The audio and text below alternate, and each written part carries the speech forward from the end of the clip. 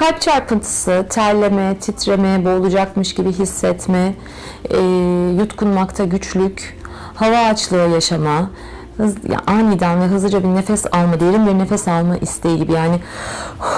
yapmak gibi bir isteğin gelmesi, sıcak ya da soğuk basması, ellerde ya da ayaklarda uyuşma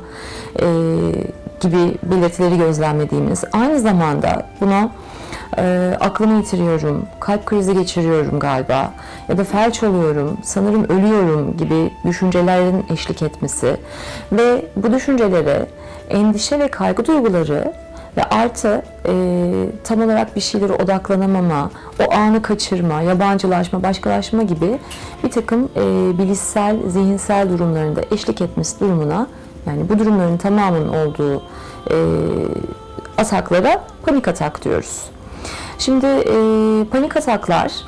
nadiren 30 dakikayı aşarlar ama maksimum süresi 30 dakikadır. Ve ilk 10 dakikası bu sıkıntının, kaygının, endişenin pik yaptığı, en yüksek noktaya ulaştığı süredir. Ve bunun dışında bu durumların sık sık olacağı beklentisi ya da aniden